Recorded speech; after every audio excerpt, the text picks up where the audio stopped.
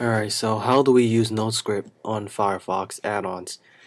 Basically, go to the website for the Firefox add-on, download NoScript, and it will be installed. It will restart your Firefox. But once it's installed, you can update it, uninstall, disable, whatever, up to you. But how do we get this thing to work? Well, I have a site here called Newgrounds. Here we are. Now, I've never been to this site. It looks pretty cool. But to enable this site, since it's prevented, notice how it says scripts currently forbidden. You go to options and you allow it. Now only allow the site itself if you believe that it's safe and that you trust it. There are other sites, say CPM star, never heard of that, I don't know what that is.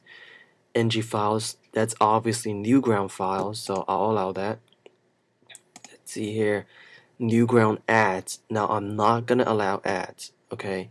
Okay, look, before the NG files, I just allowed that and this ad popped up.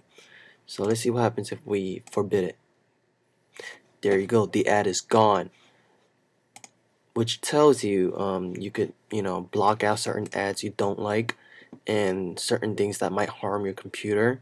Say if you're downloading movies or stuff and you Google that and you don't know if it's real or not, you don't know if it's trustworthy, the site itself maybe has viruses or worms, this is the best first line of defense.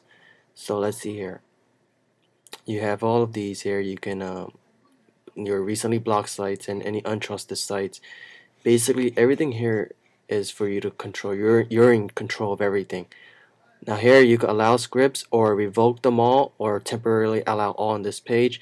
These are choices that are easily defined. Other than that, this has been a very simple tutorial or guide on how to use NoScript for Firefox add-ons. If you like to subscribe, just press the subscribe button on the right or in the bottom. Thank you very much.